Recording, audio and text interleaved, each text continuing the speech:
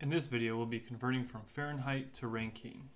The question says your British partner has no clue what Fahrenheit means, so you help him by converting your temperature data to Rankine.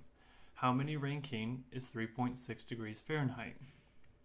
In order to solve this problem, we need to know the relationship between Fahrenheit and Rankine. Well, we know that Rankine, which I'll call RA, is equal to Fahrenheit plus 460.67.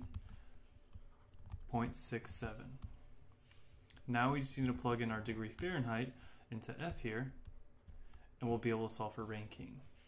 So Rankine is equal to 3.67 plus 460.67.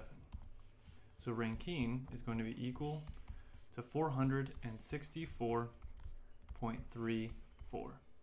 And that is how you convert from Fahrenheit to Rankine.